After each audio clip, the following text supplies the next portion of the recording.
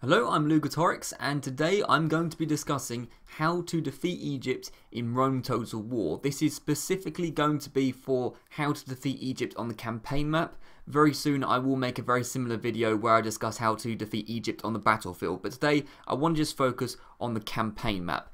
And the reason I chose Egypt to start off this sort of series with is because I feel like it's a faction that a lot of people struggle with, particularly new players, and there's several reasons for that. One is, of course, that they have quite a good economy, they're quite rich, they can pump out troops, and particularly on the higher difficulties, they have this tendency to just pump out full stack armies out of seemingly nowhere and just pollute the field with them, and it's very hard to sort of break down all those armies in order to defeat Egypt, particularly if you're a weaker faction. And of course Egypt itself has quite a strong army. They've got chariots, they've got some quite good spearmen, some quite good archers like bowmen and all that. Definitely not an easy army to take down either, and the combination of these factors make Egypt quite a difficult faction to face. And I used to, when I first started the game, I used to find Egypt very, very hard to defeat, but over time I've gained a little bit of knowledge on the game, and now I find it actually pretty easy because I've sort of got a formula for defeating them and it works pretty much every time. So what we're going to do, this video is going to be focused on two sort of specific scenarios because of course every campaign is going to be different. That's the great thing about Rome Total War. It is unique. There is no sort of set formula exactly, but there are basically two situations where you're going to face Egypt. One situation is if you're a faction that starts far away from Egypt. So for example, I'm going to be using the example of Greece, but you could also say for Dacia, Britannia, the Roman factions, Gaul, Spain, etc. We're going to talk about what to do if you're a faction that is far out and is going to attack Egypt, where Egypt are likely going to have a big already established empire, which is going to be hard to break down. We're going to discuss how to defeat that. And then also in the second half of the video, we're going to discuss if you're nearby to Egypt, so Parthia, Armenia, and the Seleucids, and maybe even Numidia, if you consider them close by, how to defeat Egypt when they're just starting the game, but you've also got a lot of other factions around you, and there's plenty more factors to think about. So two sort of different scenarios, which we're going to discuss how to defeat Egypt in. So we're going to get straight into the video. I'm going to use the example of my Greek cities campaign. So if you haven't seen that campaign, spoiler warning, but basically in that campaign I did indeed defeat Egypt pretty easily, actually very, very quickly. We were at 1 minute at war with Egypt, and in the next minute they were gone. And that was when I realised, yeah, I have a pretty good sort of method of defeating them, and I'm going to be using clips from that campaign to sort of illustrate my point with a sort of good given example. So let's just get straight into it, and I'm going to discuss what happened and how to defeat Egypt. First of all, if you're far away. So let me set the scene for you. Hopefully you can see in the bottom left corner the campaign map, and we're playing as Greece, so we are the sort of like beigey red colour, and you can see we've conquered Italy, we've conquered most of Turkey and the Greece region and bits of North Africa, and really it's now time to deal with the Egyptians. The Seleucids are gone as well, we dealt with them pretty handily. I've got to stress that it's very, very important to attack Egypt at the right time. So what I did to sort of set out a bit of context on how I defeated the Egyptians is I waited for a while. I waited to build up my army. I waited up to build my navy, which is very, very important when you're defeating Egypt. And what more importantly really is I positioned all those armies in places where I wasn't going to actually physically declare war on Egypt, but I was ready to at the moment. When the moment was right and to strike, all my armies would be in position to move bang, bang, bang, bang, bang, and put settlements under siege and take them nice and quickly. Now, the reason why you want to sort of be patient and you don't want to just say, okay, well, we're near Alexandria, let's just attack it now, even if we're not prepared up in the north.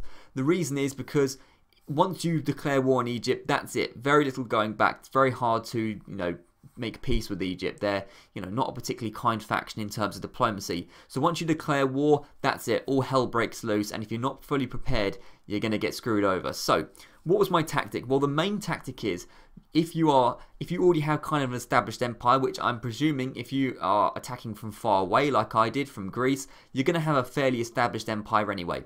What you want to do is first of all defeat any factions that are around Egypt. Now, I wasn't currently at war with Armenia, so they were a non-factor. I defeated the Seleucids all but, they had one settlement, they basically had nothing in it, and the Parthians were pretty much all gone as well. So the important reason why you want to defeat the other factions is because you don't want to declare war on Egypt and then find out that you're starting to get attacked from 3 or 4 other fronts by other factions, that's not going to be helpful at all. You want to have your full focus on Egypt. If you fully focus on Egypt, they're pretty easy to defeat.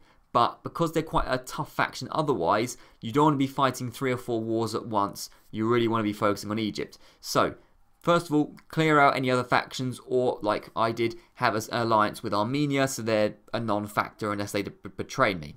Then what you want to do is you want to do a sort of pincer movement, I suppose that's what you call it, basically a sort of surrounding tactic, where you have some armies attacking from the north and some armies attacking from the south. Now, as you can see, my sort of general strategy was to sweep in from Turkey from the north, so the north was pretty much already covered and secure anyway, and we needed to get troops though into the south. So what we did here is it was very important we had several large navies. We had two actually. We had two large navies, pretty much full stack armies on each, and they came over from the Greek mainland, which is sort of my recruiting hub, and they came over to the Alexandria, Memphis, Thebes region in the south. That's what I'm calling it anyway, the south of the Egyptian Empire, so that we'd have plenty of force in this region to deal with them there. Now, the reason you want to not just focus all your force, let's say, on the north, but some of your focus on this, but splitting it between the north and the south. The reason why you want to do that is because you want to split up the Egyptian armies. Now, Egypt will likely have a lot of troops because, like I said at the beginning, they have a good economy. It's really a great place to have because it's lots of farming. They're near the ocean, etc., etc.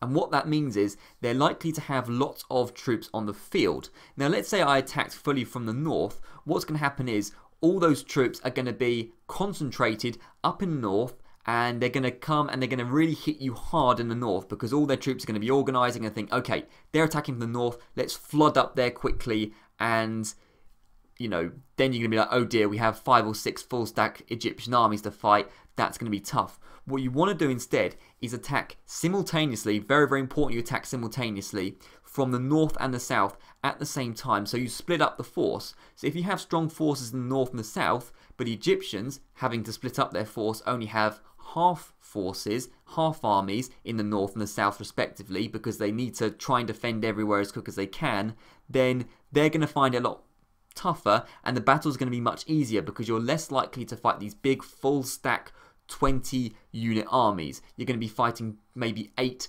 10, 12 stack armies, which are much easier if you're fully prepared to fight them. So that's what you want to do first. So to set the scene, this is what we did. We had troops up in Alexandria, and we had another boat that was going towards Memphis, or they were going to drop troops off to go to Memphis. Notice that we hadn't quite attacked yet, but what actually happened was, which we'll show right now. Right, so as you can see here, the Egyptians actually declared war on us first, which is fine. We were fully prepared for it, so it was pretty much perfect timing. And they attacked Damascus, which I'll circle here. The Egyptians attacked Damascus. Now you can see that we had an army a little bit to the north, just south of Antioch. And I kind of had a decision to make. I could go to Damascus and try and sort of relieve that, but I had plenty of force in Damascus because, like I said, I was prepared. Or we could go down and attack Sidon, which is pretty much empty. Now, this is the very, very important thing. You need to take settlements quickly. What you don't want to do is fight a lot of armies out in the open field without any reward. When I first used to play this game, what I would do when I faced Egypt was I thought, damn, they have like 5 20 stack armies on the field. Let's go out and attack them and we'll grind them down. Now what happens is if you do that, then yeah, let's say you're amazing at the game, you can defeat them nice and easily. Great. Then 5 turns later a new one comes up. And why does a new one come up? Because they've still got settlements, they being the Egyptians. The Egyptians still have settlements, meaning they still have recruitment capacity, meaning that you are basically just in a constant war of attrition where they have constantly got a base to pump out troops. You're then killing them and they're like, okay, we'll just make some more. And that's what they do. Now, if what you do is attack their cities, attack their recruitment bases, then they don't have anywhere to replace the troops, meaning if you win battles, you really do win them because you're never going to see those guys again. So in this situation here, I could have fought the Egyptians on the open field in Damascus. That would have been the quote-unquote safe option, but I decided not to do that. Instead, I'm going to go for the throat, which is Sidon, which is a recruitment place, meaning if we take that, the force is going to be split up. If we defeat them in Damascus, it means that they have no more recruitment capacity in this region, meaning that we can just go on and take other settlements nice and quickly. Now, another thing about the Egyptians is they have a very high propensity to have troops in the open field, but also have none in their cities. They don't really keep a garrison. They like to have their troops in the field, which works well for you because if you position your armies correctly, like I have, what you can do is exploit these empty cities, so for example Sidon here, and in a way almost bypass the armies that are on the open field. You can just walk in, Sidon, nice and easy to take. You can see there's basically nothing in there. The flag is almost empty. We can just waltz in with our full stack army of Amenocles of Philippi, and we can just walk in and say, well, we're here now, Sidon is our city, pretty much with no losses. Whereas if you fought them on the open field, well, you're going to take losses. That's pretty much unavoidable. So, you know, you're going to be kind of screwed there, particularly as they have sort of more recruitment capacity in this region because it is their region. So, go for the empty cities rather than going for the safe option, which is defend Damascus, but then you're going to get another army that spawns out of Sidon.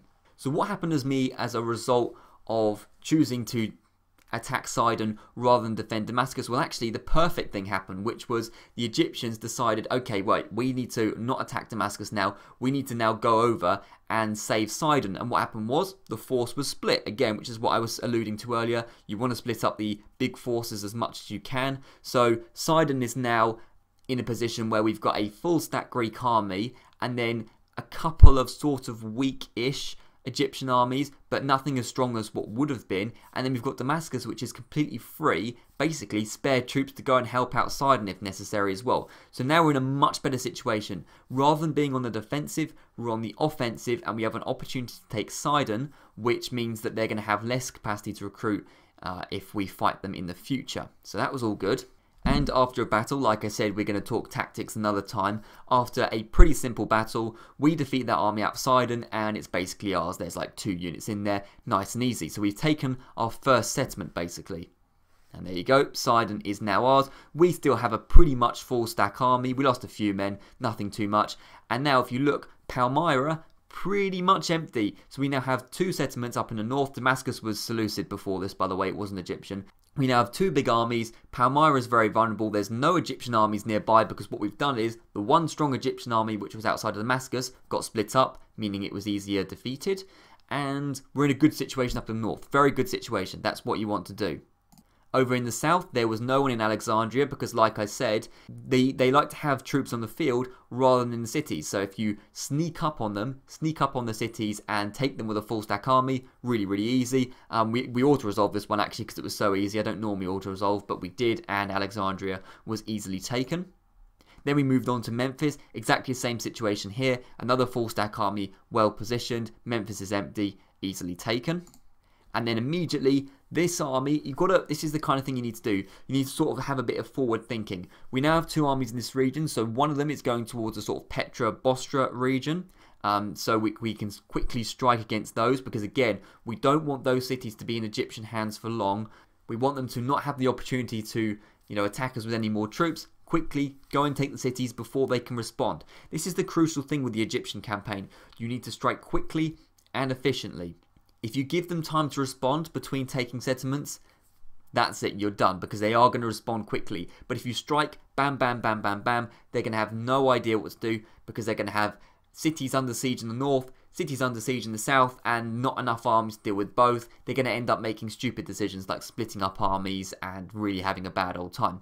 So we're about to take Memphis. Now, Memphis is a very important settlement, probably the most important in this region, because of the wonder of the world, the pyramids of Giza.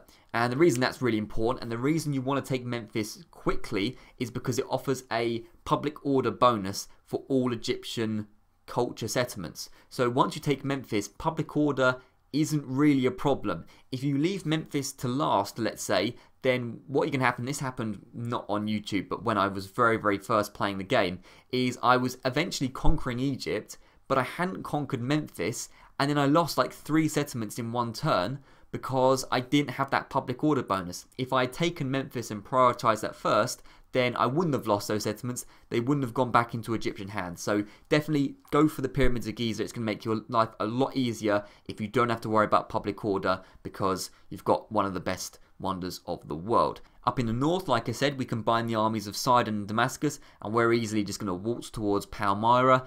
Pretty much no resistance there because, again, the Egyptians haven't had time to think, oh flip, we need to start making armies and start pumping them up north.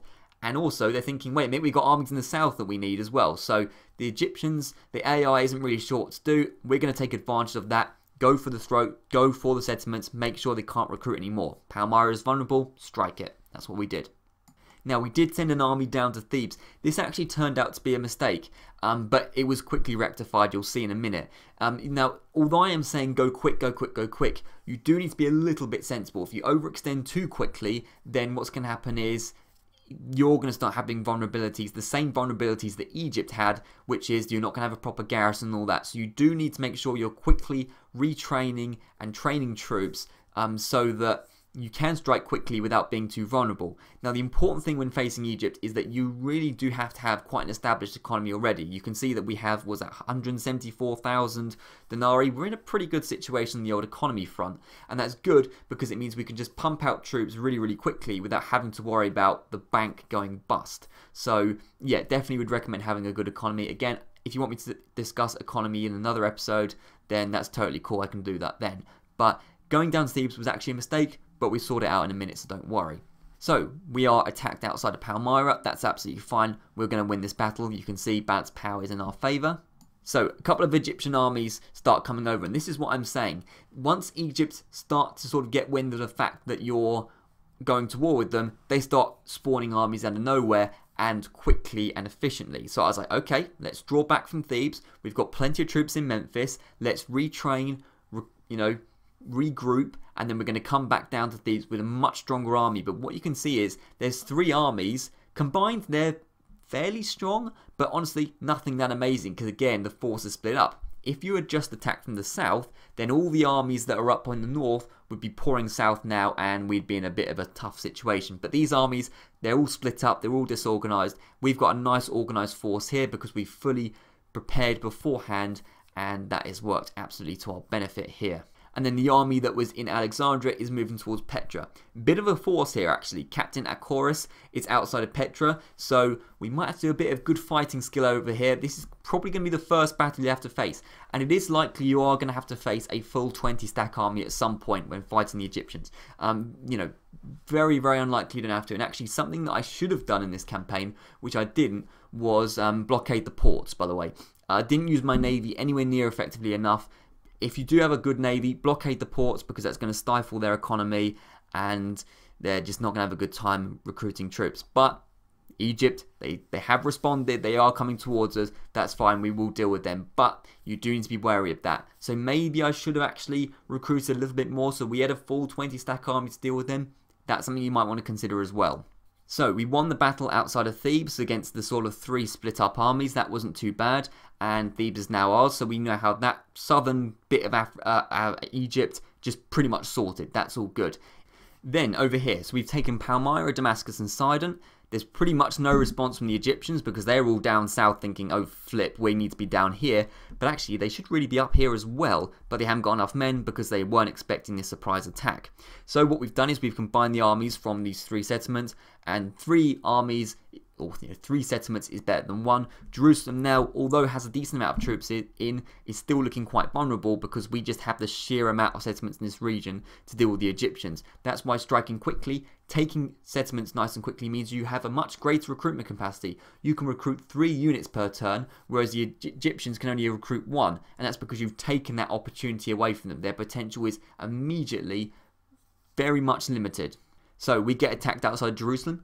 Slightly tough battle, but the balance power once more is in our favour, and you'll see in a second that we do win it. But we're going to go over to Thebes first. Thebes, again, this is a slightly tough battle, but we have the more organised army. I'm going to discuss how to defeat the Egyptians on the battlefield another time, and we do indeed win that battle. Now, what happened at Petra? You know there was that big army outside of Petra. Well, what have they done? They've had to flee Petra and go up north to deal with the armies up there, and that's exactly what I'm saying what you need to do. Once you are sort of attacking them from all sides, the big armies don't know what to do, and they are just sort of walking all over the place, kind of unsure of themselves. So the big army that was at Petra is now near Bostra. They're going up north to deal with the fact that we've just taken Jerusalem off the Egyptians. And what it's meant is that we've just basically been able to walk into Petra when really that would have been a very, very tough fight. But didn't matter because we prepared properly, we did that pincer movement and it worked very well. Now if you look, in a matter of turns, what we've done is we've managed to reduce Egypt to 2 settlements, one of them being Salamis, which is an island that they had basically no troops on anyway, the other one being Bostra, a weak settlement which has also no troops. And what we did, basically, I'm not going to show you the whole thing, is we combined the armies from Jerusalem and Petra.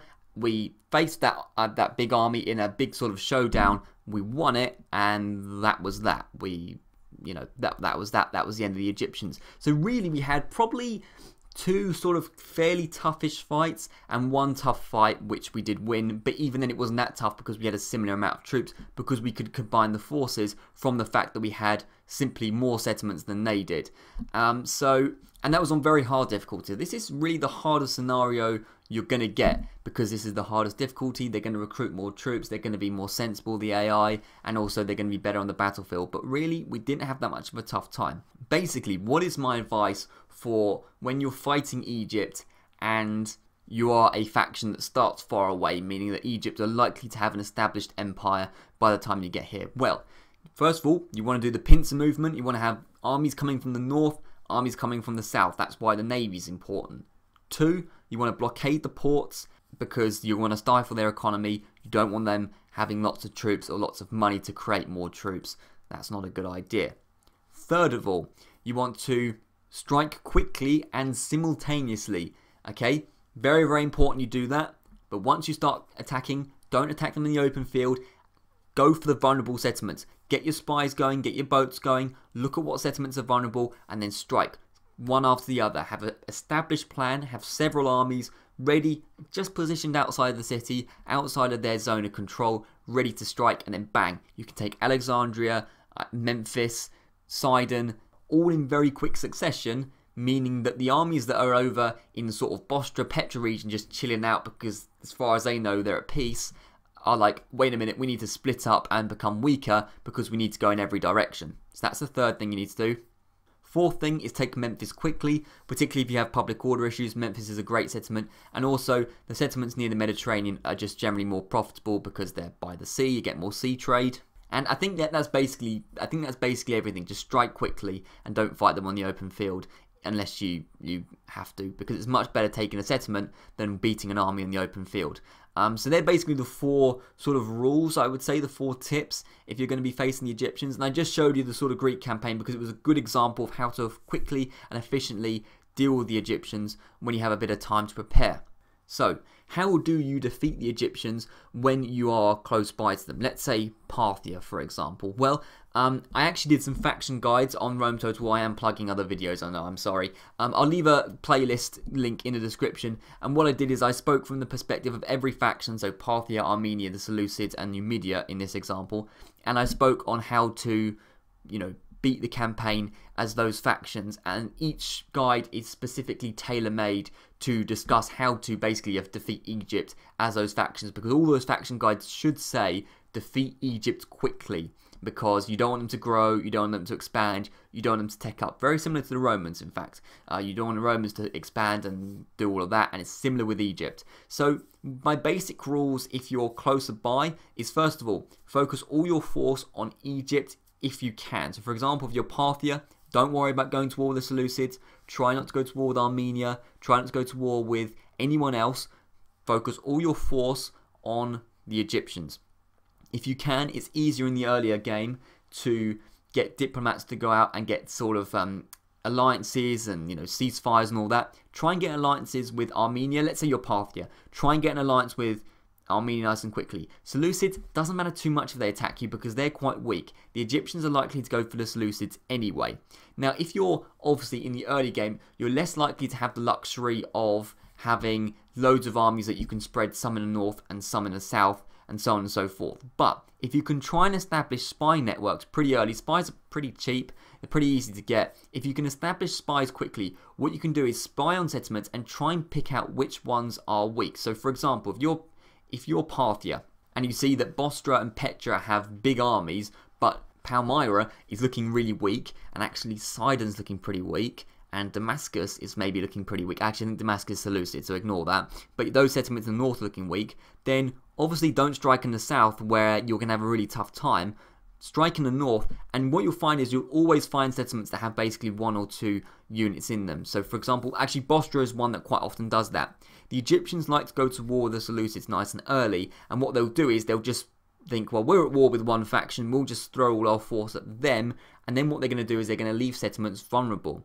If you wait slightly, it won't take long, trust me, if you wait slightly for the Egyptians to declare war on someone, hopefully not you, then what you can do is you can just sweep around the back, take the settlements, and the Egyptians are going to be having a tough time of it. Otherwise, the rules are pretty much the same. Try not to fight them on the open field because that's pretty pointless, and that's a sort of general rule for Total War. I don't tend to fight armies on the open field. It's much better to take a settlement than to defeat an army on the open field. Another thing is using bridges. If you are going to fight in the open field, you know, if you can tactically place yourself on bridges, then you're going to have a massive advantage, even if your army is technically weaker, but the fact that you have a bridge means you're just automatically that little bit stronger as well. Take as many settlements as you can in quick succession. Memphis is kind of a priority as well. And if you do have the capacity to attack 2 settlements at once, that's ideal because you want to be splitting up the force. You want the AI to make a decision between one or the other. And what they'll likely do is split up the force, and then you'll be able to defeat both of them. Whereas actually, if they being the Egyptians, kept the force together, then you would have been unlikely to actually defeat them in a one-on-one battle. That's kind of my general advice. I hope this video hasn't gone on for too long. I have been sort of rambling a little bit, so I hope that it's fairly succinct. But I do have sort of rules that work very well in place with Egypt. If you are a faction that's close by and you want to take it a bit slower, fine, try and build up your empire a little bit and then use the tactic which I explained first of all. If you are just thinking, okay, we're going to go for Egypt straight away, maybe have a look at the faction guides. They're quite good at that kind of thing, tailor-made for each faction. But that's basically all I have to say today. I will be back with a video very soon explaining how to defeat the Egyptians on the battlefield as various factions, because it is quite difficult to do so if you don't know what you're doing, and I'm going to be using footage from my channel as well. If you want me to create videos on how to defeat other factions, I'm thinking particularly the Romans, because people have a tough time defeating the Romans. If you want me to make a video on how to defeat the Romans, then please let me know. Otherwise, thank you very much for watching, and I'll be back with more faction guides and stuff like that very soon. Thank you very much for watching, and I'll see you around.